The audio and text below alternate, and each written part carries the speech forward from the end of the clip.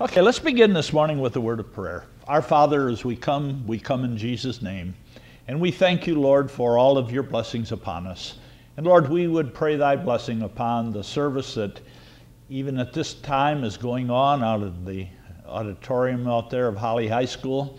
And Lord, we pray for the leading and direction and guidance of the Holy Spirit and the blessings of the Lord to rest upon them and upon us here in this place. Now, Lord, we pray that you would bless as we study the Word of God together. We ask the Holy Spirit to be our teacher and to give us fresh insights into the Word of God. Feed your people, we would pray. Edify them and challenge them anew and afresh, we ask. In Jesus' name and to his glory, amen. Okay, as we begin the 6 miracles of the cross, I'd like to ask you to take your Bibles, if you will, and turn to the 6th chapter of the book of Romans. The 6th chapter of the book of Romans. We're not speaking from Romans, but we just want to do a little thing here with in Romans chapter 6. No doubt you know that the book of Romans is the 6th book of the New Testament. Matthew, Mark, Luke, John, Acts, and then Romans. Okay? And it's the 6th book, and we're going to look at the 6th chapter of the 6th book. And the verse we want is Romans 6:6. So it's the 6th book of the 6th chapter of the 6th book, the 6th verse, and the 6th verse says, knowing this, that our old man is crucified with him. Talks about crucifixion. That the body of sin might be destroyed, that henceforth we should not serve sin. So here in this 6th book of the 6th chapter of the 6th verse, if you notice the 6th word in there is man. Knowing this, that our old, 6th word, man. Okay, 6 is the number of man. And when God put his word together in the counsels of God's mind, he knew that that the word man would be the 6th word in this 6th verse of the 6th chapter of the 6th book. And that's significant because 6 in the Bible is the number of man. And the greatest miracle of all time is Jesus dying for the sins of men.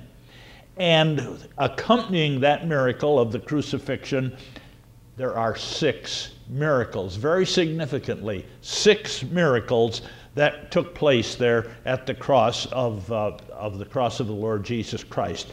Now, John 3:16, which I'm sure most all of us know, says, "For God so loved the world." He so loved the world that he gave his only begotten Son. He so loved the world. And every time I read that, I think of a little child trying to express something. It was just so big, or it was so long, or it was so funny, or it was just so great. That's how little children express themselves. They use that word "so." And God did the very same thing when he put John 3:16 in the Bible. God so loved the world. How much did he love the world? He so loved it. He loved it as much as possible you could possibly love the world. And he proved that love by, it says, he gave his only begotten Son, that whosoever believeth in him should not perish, but have everlasting life. That is profound. It's a simple Bible verse, but it is profound. He so loved the world. Now, what was so amazing about that love? Well, he loved the ungodly. Notice on your note sheets, Romans 5:6. "For when we were yet without strength, in due time, Christ died for the ungodly." He didn't die for the godly. He died for the ungodly. And aren't you glad he did? And then in 2 verses later in Romans 5:8, "But God commended his love towards us, that while we were yet sinners, Christ died for us." He didn't die for good people. He died for sinners. And the Bible says all have sinned and come short of the glory of God. So in verse 6, he died for the ungodly. And in verse 8, he died for sinners. Now, the greatest miracle that was of all time, Jesus coming to the cross, it was prompted by the greatest love of all time. For God so loved. And in John 15:13, Jesus tells his disciples, greater love hath no man than this.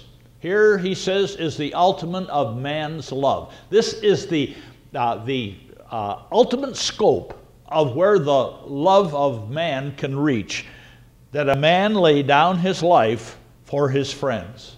But that pales compared to the love of God. Jesus did not lay down his life just for his friends. Jesus laid down his life for his enemies as well. And so this love, the magnitude of the love of God is beyond human comprehensions. God's love, it's greater, far greater than man's love. Man, the greatest love man can muster up is to lay down a life for a friend. And there have been many that have done that. Many in the military have done that. I think of those different ones, these stories you hear, somebody falling on a grenade to protect their buddies and so forth. The ultimate of human love. But God's love far supersedes that.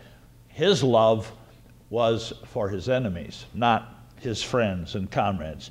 Now in 1 Corinthians 13:13, the scripture says, now abideth faith, hope, and charity, which is love. And these three, but the greatest of these is charity. Why is love the greatest of all three? Well, the faith of God won't save you. If God had faith in the human race, it wouldn't save us. Hope will not save you. If God had hope for the human race, it wouldn't save us. But love, God so loved the world. He loved the human race. And in 1 John 4:4, the scripture says, ye are of God, little children, and have overcome them, because greater is he that is in you than he that is in the world. Christ's love, it was demonstrated at the cross, and those that trust him, those that believe on him, he comes and dwells within. That's why the scripture says, greater is he that is in you than he that is in the world. The scope of God's love is just beyond human comprehension. We can't even understand John 3:16, actually, and we need God's Spirit to understand God's Word. Now, this great miracle of Calvary was accompanied by 6 other miracles. And this is what we're going to be doing over the next 6 weeks. We're going to be looking at those 6 other miracles that accompanied Jesus' death on the cross. And all of these 6 miracles took place within a 72-hour span. And we've listed them there for you. The first one was the miracle of the darkness, and that's what we're going to be covering today. Then there's the miracle of the veil, and then the miracle of the earthquake, and then the miracle of the graves that were opened, and the miracle of the bodies 3 days later that came out of those graves, and then the miracle of the grave clothes itself. Each one of these, as we're going to examine them each week, you're going to see it's a miracle of God. Now today we're going to look at the miracle of the darkness. And perhaps you've never considered that darkness that was there at the crucifixion as being a miracle. But folks, it was a miracle of God. Pardon me. So when we talk about the darkness, let's look at what the scripture says about it. Matthew, Mark, and Luke all record the fact that when Jesus was hanging on the cross, darkness covered the land. In Matthew 27:45, right at the top of the next page there, the scripture says, now from the 6th hour, and when we have time given to us in the Bible, Hebrew time, it starts with sunrise. So the sun came up at 6 o'clock. And so the 6th hour there would be noon, 6 hours after 6 o'clock. It says from the 6th hour, or from noon, there was darkness over all the land until the 9th hour. That would be the 9th hour from the sunrise, making it 3 o'clock in the afternoon. So from 12 o'clock to 3 o'clock, darkness covered the land. And then in Mark chapter 15 and verse 33, It tells us the same thing. When the 6th hour was come, there was darkness over the whole land until the 9th hour. And then in Luke 23:44, it says it was about the 6th hour, and there was darkness over all the earth until the 9th hour. Now, in all three of these accounts, this miracle of darkness is recorded. 3 times it is recorded. Now we can ask ourselves the question, where does the darkness come from? Where did this darkness come from? It was 12 o'clock noon. And if you've ever been over in the Middle East there, almost every single day is a cloudless, bright, sunny, clear day. Very rarely does it rain over there. And so we can assume that the sky was clear that day, but at 12 o'clock noon, darkness settled in over the land. And this darkness was a supernatural invoked darkness because it lasted for 3 hours. And so we're going to look this morning at the miracle of this darkness. Now, from 12 o'clock to 3 o'clock, there was darkness. 3 solid hours of darkness. So this darkness, as some have suggested, was not an eclipse of the sun. In the New Revised Standard Version, there is a footnote.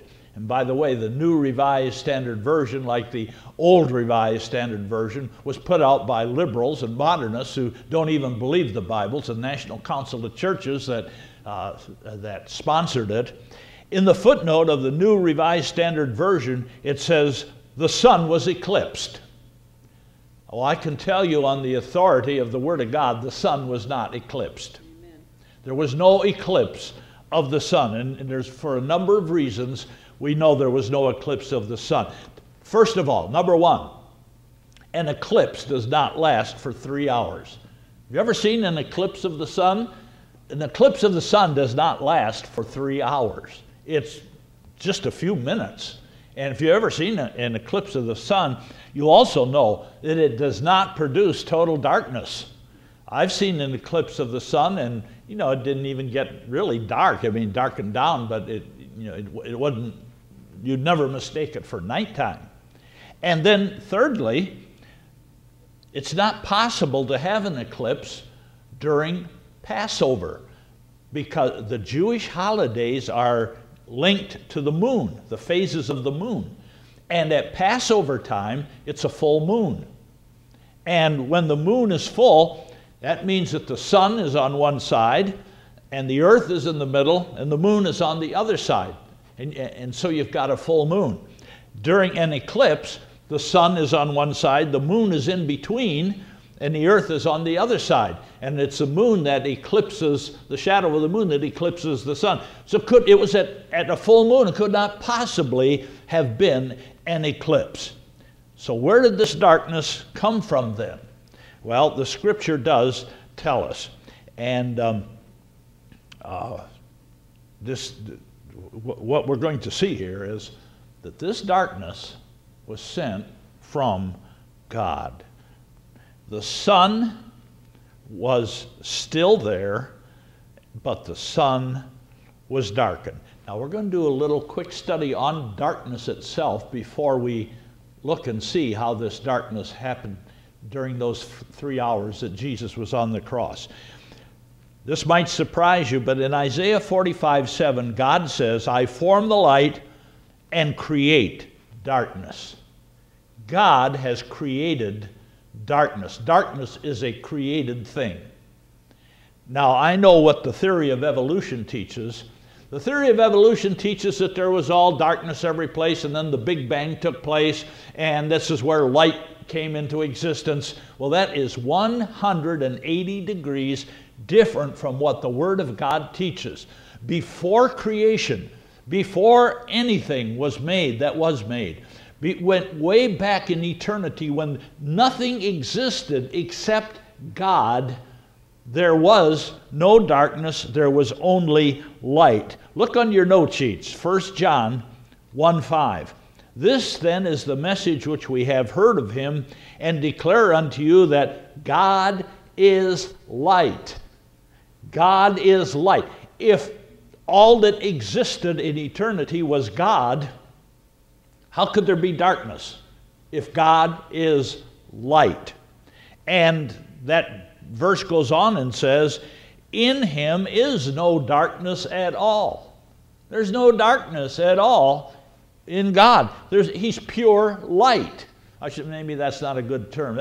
Probably not theologically correct, pure light. But he's all light because God is light. And then notice right under it, 1 Timothy 6, verse 15 and 16. Which in his times he shall show who is the blessed and only potentate, the King of kings and Lord of lords, who only hath immortality, dwelling in the light. Dwelling in the light. He is the light, and he dwells in the light. And this is a light that the Scripture goes on and says, which no man can approach unto, whom no man hath seen nor can see, to whom be honor and power everlasting. Amen. Now I'd like you to turn in your Bibles, please, to the 104th Psalm, Psalm 104. The first two verses were to invite your attention. It says, bless the Lord, O my soul. O Lord my God, thou art very great. Thou art clothed with honor and majesty. Do you know God has clothes? He's clothed with honor and majesty. But in verse 2, we read about some other clothing he has. Verse 2 says, who coverest thyself with light as a garment. God is light, we read in 1 John 1:5. And he wears light like a garment. There was no darkness in eternity at all. God is light, and he wears light as a garment. I'd like you to turn, I'm doing a little speculating here, I'd like you to turn back to the 3rd chapter of Genesis. And no doubt you're aware of the fact that Genesis chapter 3 is where the fall of man took place. Up until Genesis 3, man, the human race, was doing good.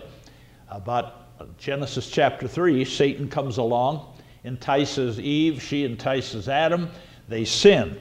And guess what happens when they sin? Look at Genesis chapter 3 and verse 7. The eyes of them both were opened, and they knew that they were naked, and they sewed fig leaves together and made themselves aprons. I remember the first time I read that, I thought, how come they didn't know they were naked till then? How come it wasn't until they sinned that they realized that they weren't wearing any clothes. Well, you know what I think happened? God is light, right? And he wears light as a garment, we just read in the 104th Psalm. And man, when God created him, was an unfallen being. And he was made in the image of God. I think Adam and Eve also were clothed in that light, in their unfallen condition. And it wasn't until they sinned that that light was snuffed out. And there at the fall of man, they suddenly realized we're naked.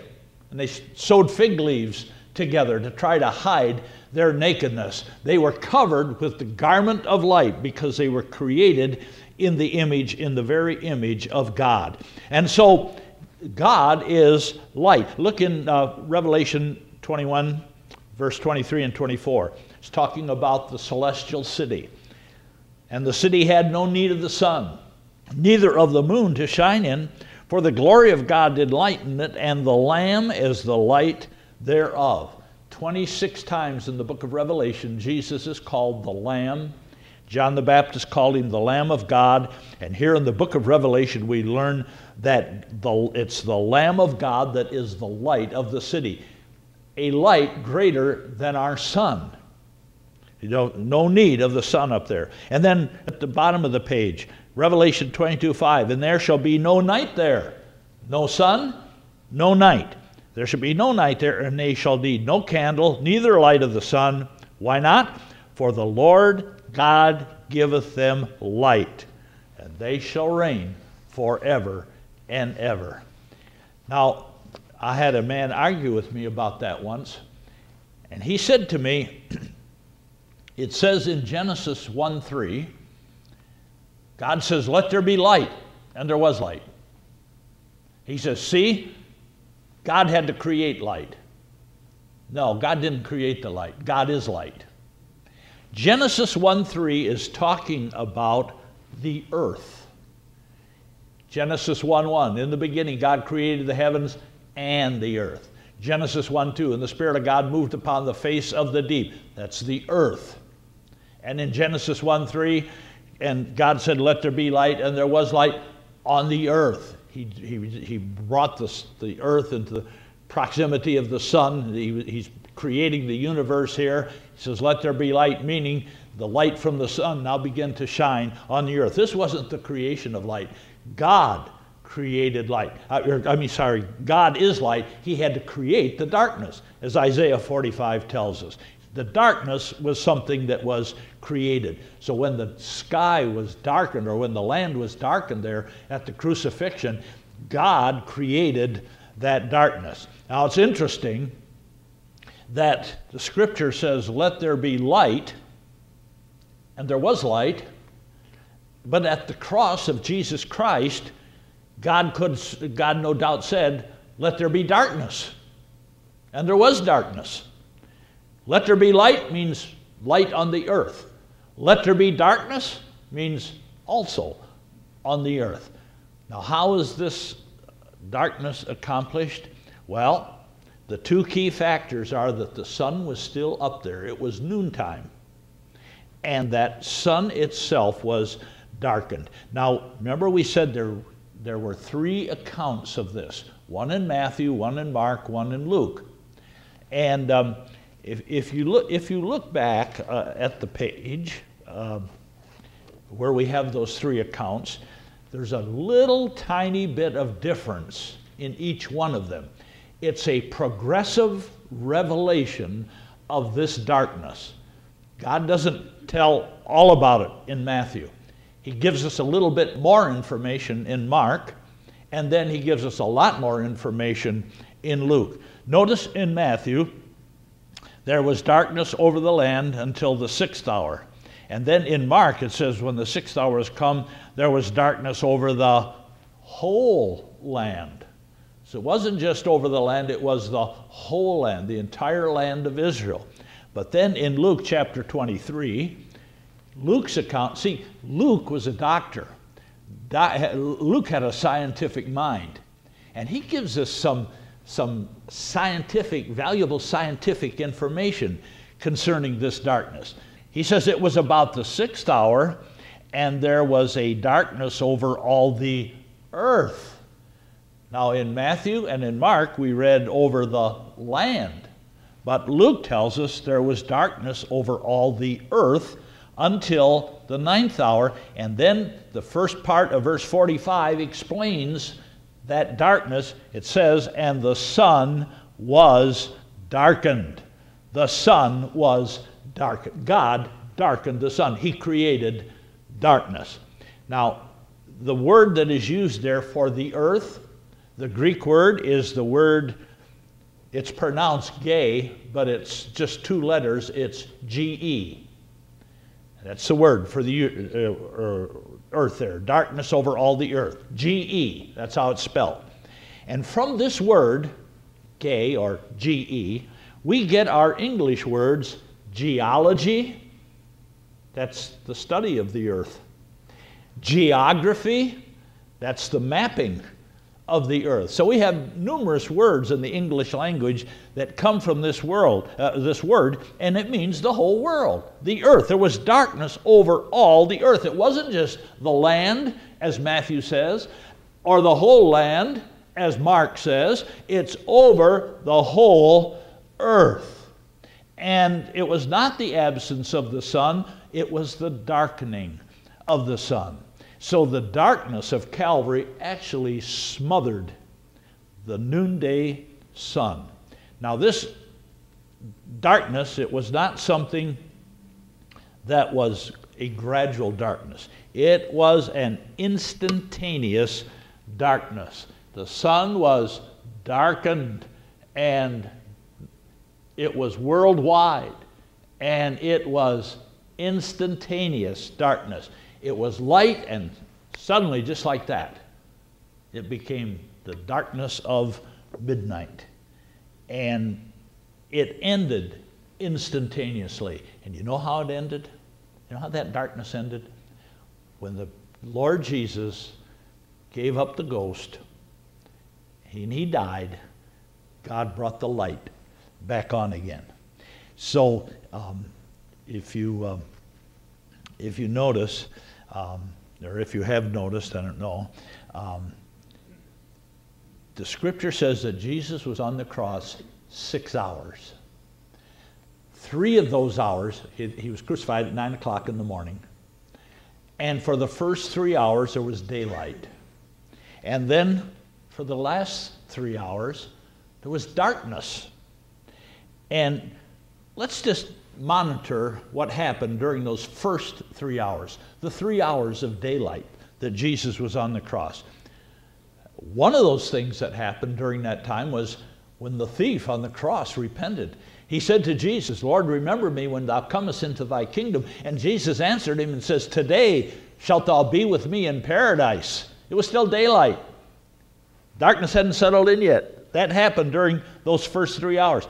Then Jesus watched from the cross as the Roman soldiers cast lots for his garments, as they gambled for his garments. And then it was from the cross that Jesus comforted the women, the daughters of Jerusalem, as he called them, that were there, and told them not to mourn, not to weep for him. And it was there where Jesus was on the cross that he committed the care of Mary. He committed the care of Mary to John. He says, woman, behold thy son, son, behold thy mother, and so forth. It was there while Jesus was on the cross during that daylight hour that he listened to the scoffers rail on him and spit on him and hurl insults at him. But then suddenly, just like that, instantaneous, total darkness settled over the cross there. Now, an interesting parallel, when Jesus was born, he was born at night. And the night turned to light.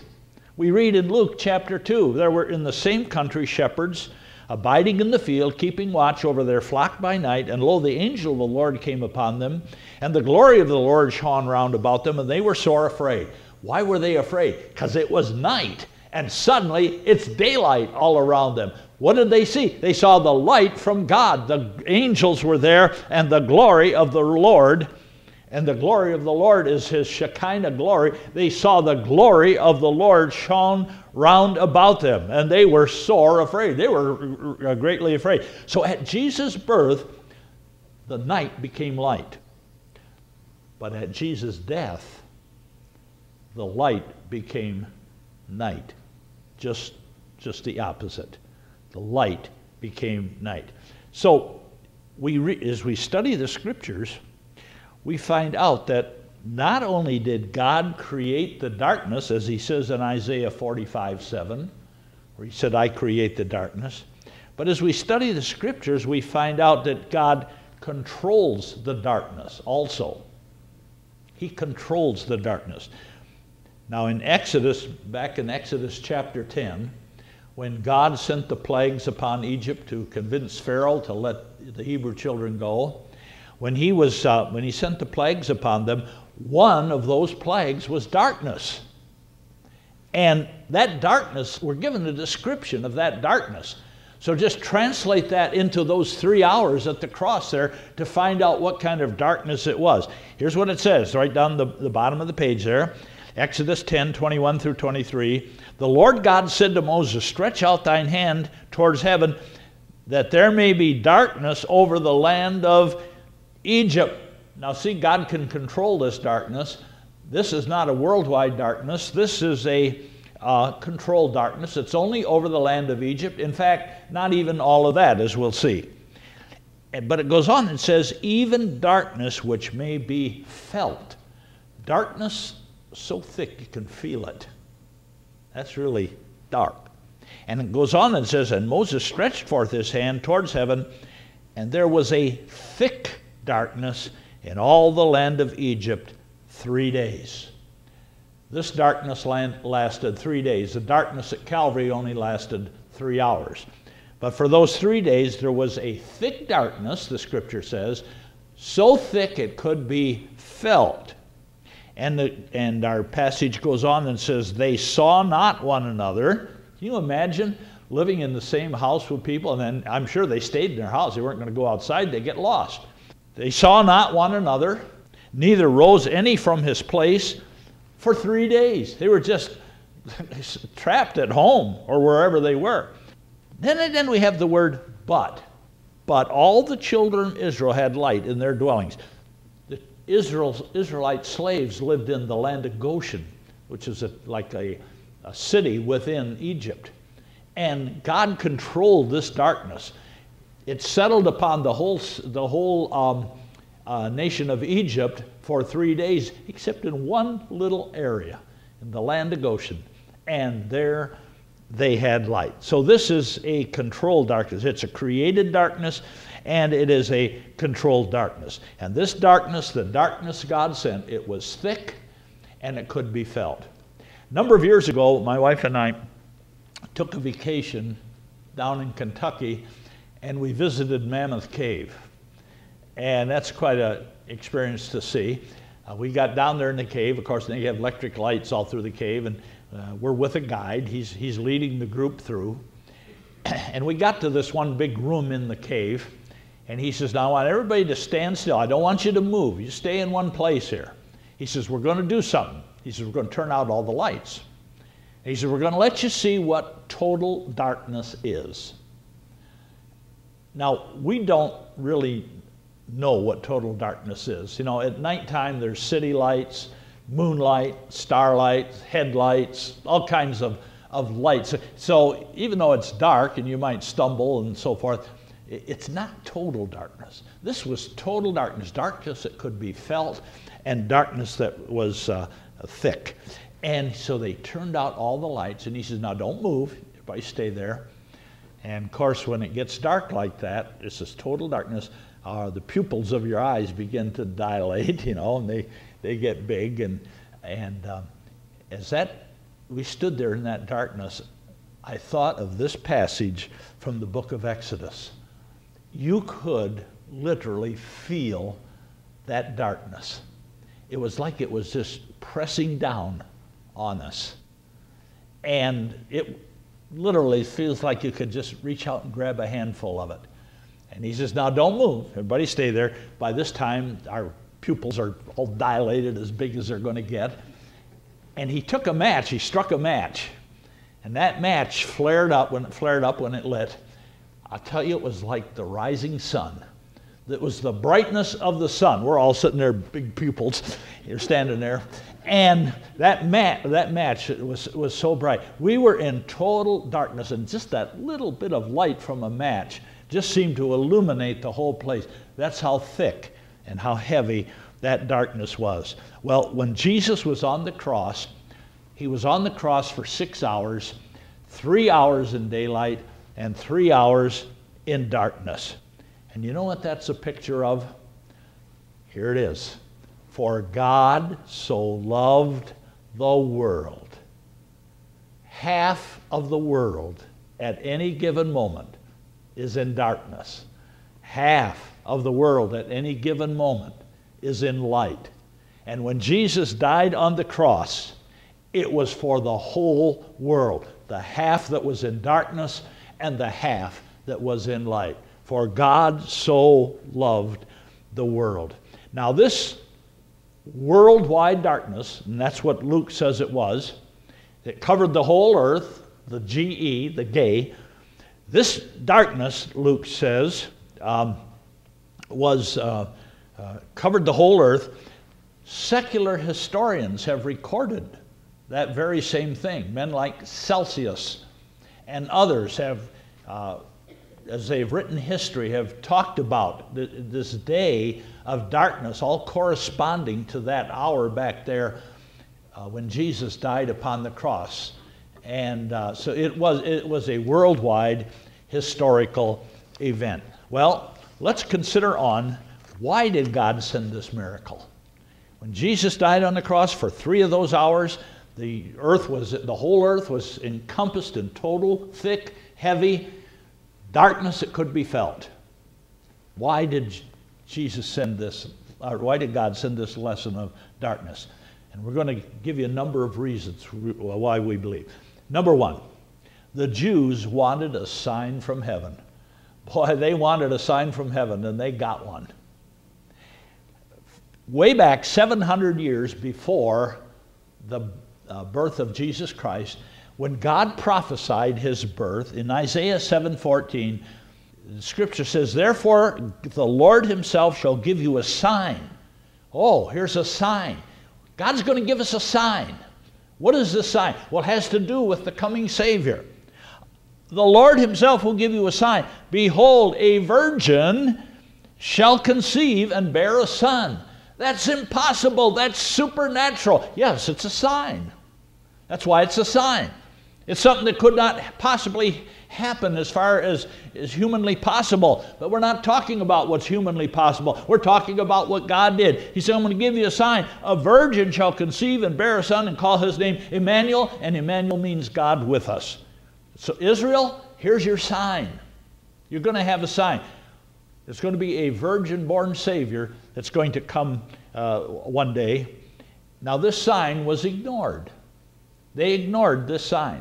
When Jesus is contesting with the Pharisees in John 8:41, notice what they say to him. Jesus says, "You do the deeds of your father."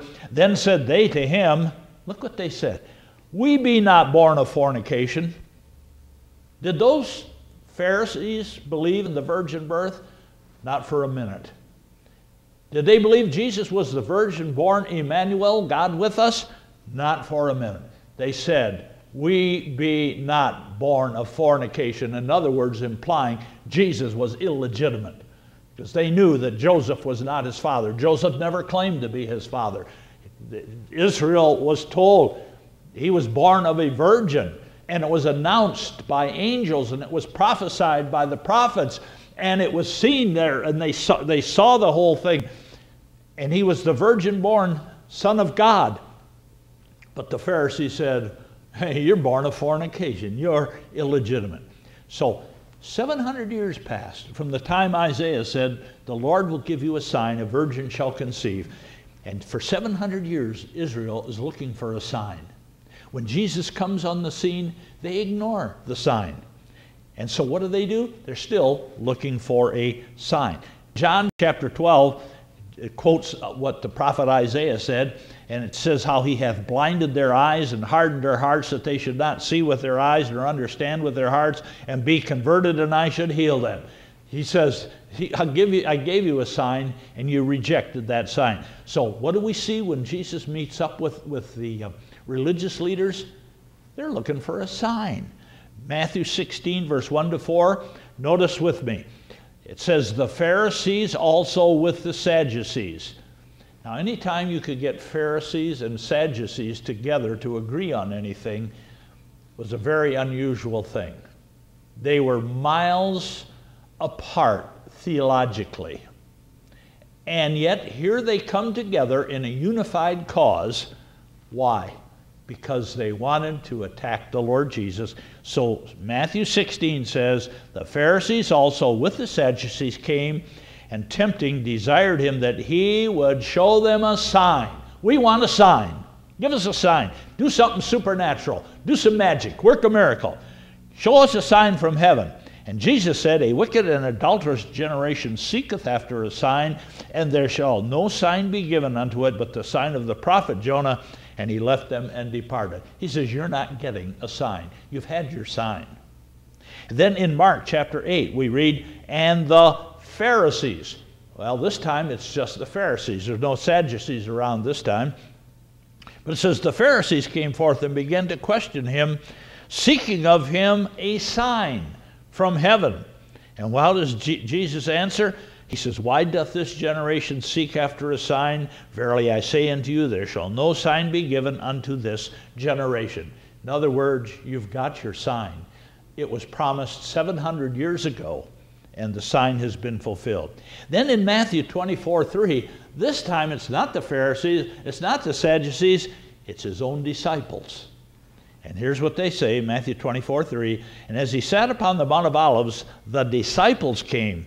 unto him privately, saying, Tell us, when shall these things be, and what shall be the sign of thy coming and of the end of the world, or the end of the age? And then in John chapter 2, it's not the Pharisees, not the Sadducees, not the disciples, but just the Jewish people themselves. John 2:18 says, Then answered the Jews and said unto him, What sign showest thou unto us, seeing that thou doest these things? Well, the things he did should have been a sign. Then John 6:30, Then they therefore said unto him, What sign showest thou then, that we may see and believe thee what thou doest?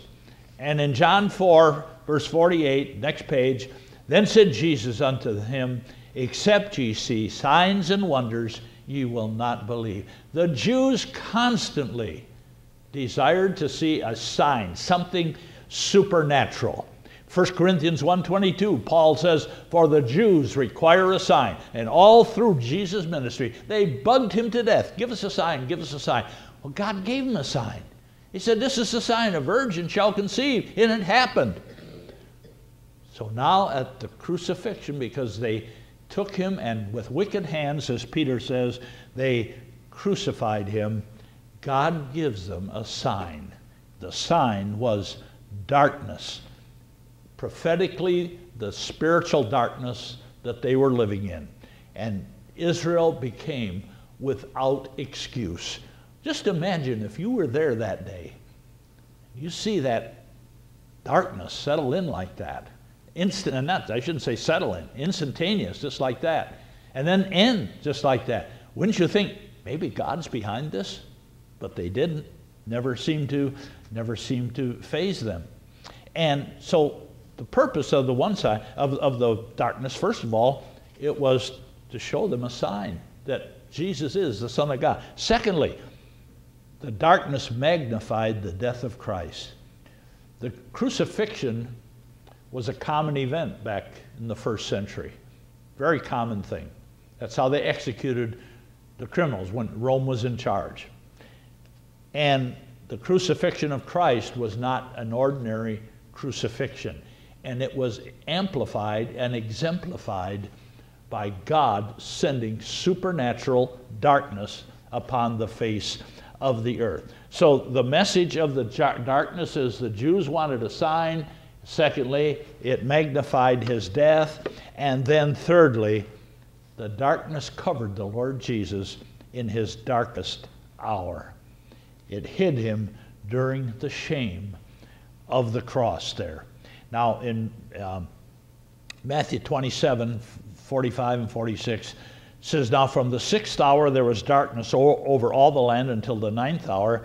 And about the 9th hour, which would be 3 o'clock in the afternoon, this is when the darkness ended, Jesus cried with a loud voice, saying, Eli, Eli, lama sabachthani, that is to say, my God, why hast thou forsaken me? So the final hours of Jesus' life here upon this earth was in the darkness. It covered him and it hid him from those that were looking on. They didn't get to see the horrors and the anguish and pain that he had to suffer there as he hung as he hung upon the cross.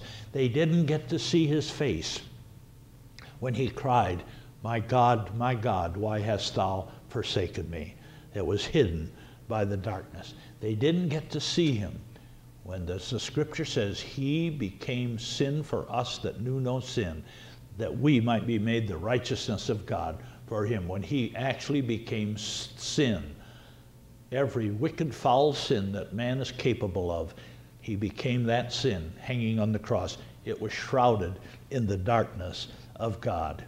And Peter and James and John, they witnessed his suffering in Gethsemane, and others witnessed his suffering for the first 3 hours on the cross, but those last 3 hours, he died.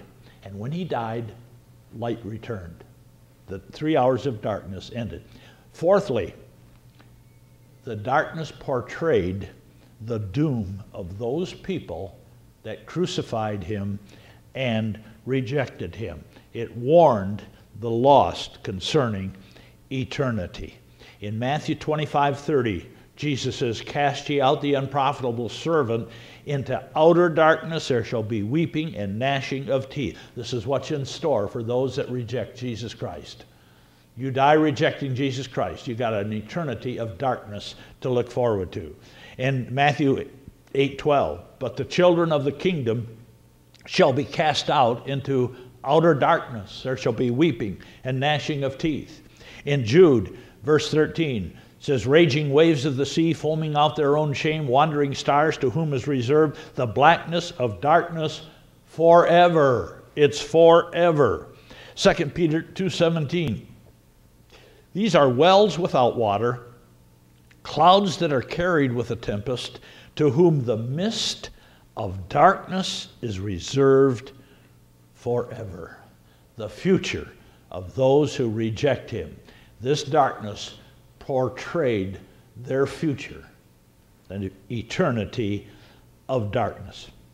Well, in the year 33 A.D., on the 14th day of the month of Nisan, from 12 o'clock noon to 3 o'clock in the afternoon, God gave the whole world a sampling of hell. He gave them a sampling of an eternity without the Lord Jesus Christ. Darkness covered the land. And then fifthly, here's the fifth lesson of the cross. It fulfilled the prophetic scriptures. In Amos chapter 8 and verses 9 and 10, it's talking about the day of Jesus' crucifixion. It says, and it shall come to pass in that day, saith the Lord God, I will cause the sun to go down at noon. God even prophesied, Amos 800 years before the birth of Christ, he prophesied the exact time the darkness would come. He says, the sun will go down at noon, and I will darken the earth in a clear day. That's how we know it was a clear day. It was prophesied it would be a clear day. And he goes on and says, I will turn your feasts into mourning, and all your songs into lamentation, and I will bring upon you sackcloth upon all loins, baldness upon every head, and I will make it as, notice, the mourning of an only son. The mourning of an only son. That brings us right back to John 3:16 again. For God so loved the world, he gave who?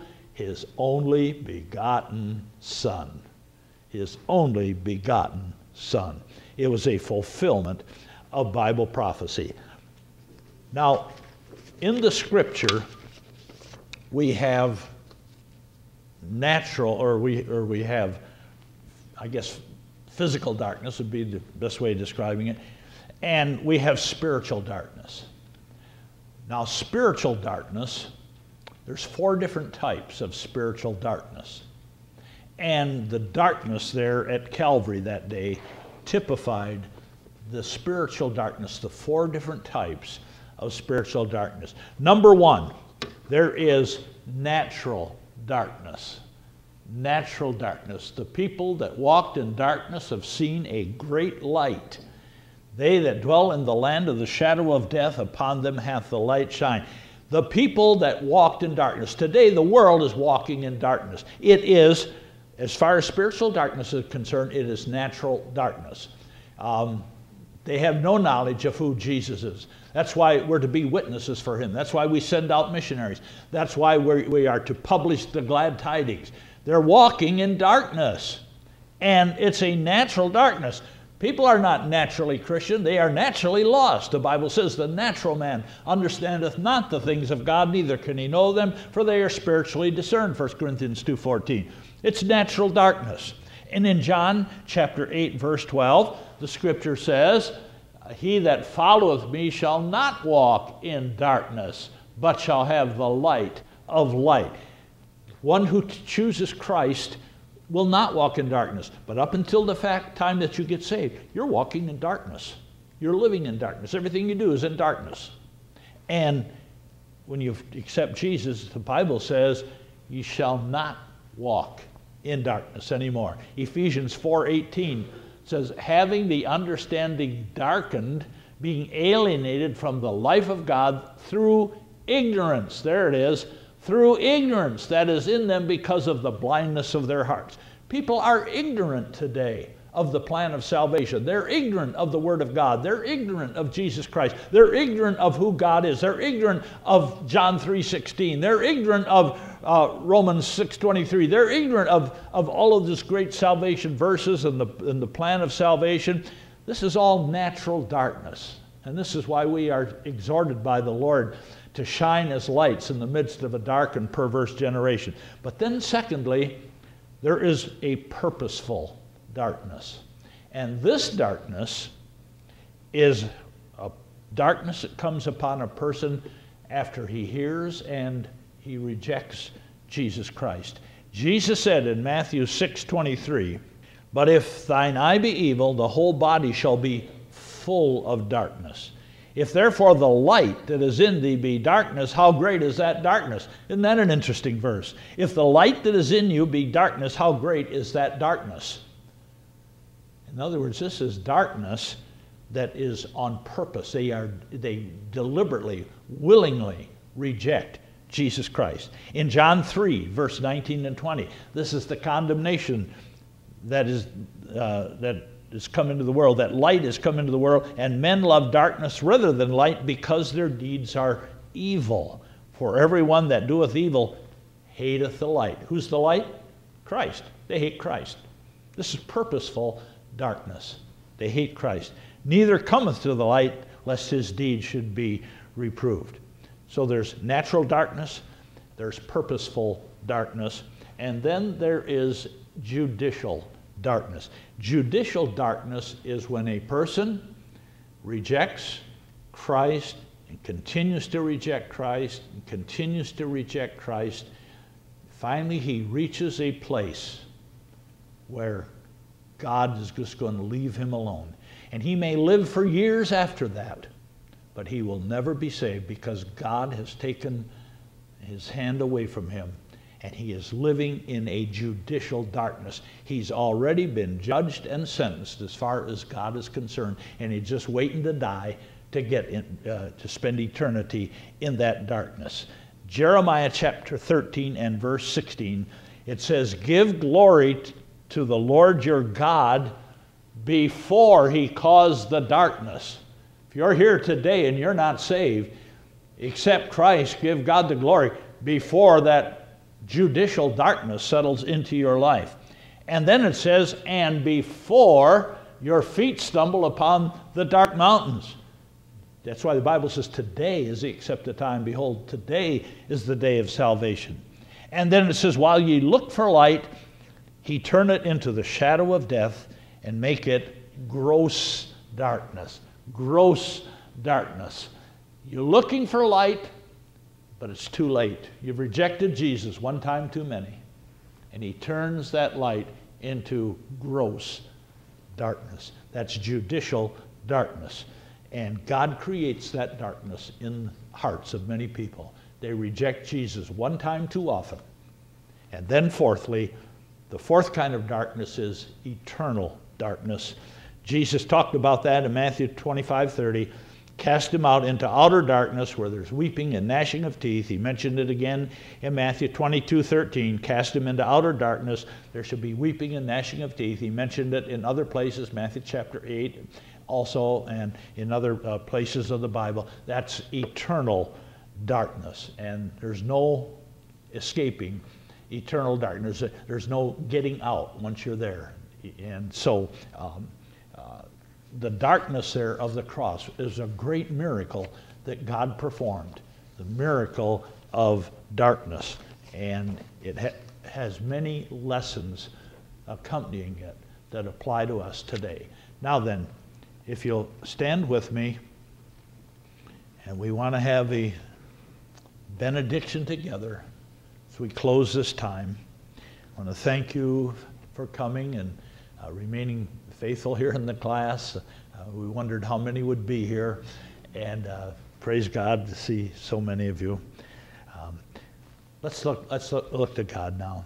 "And now unto him that is able to keep you from falling, and to present you faultless before the presence of his glory with exceeding joy, To the only wise God our Savior be glory and majesty and dominion and power, both now and ever. Amen. You are dismissed.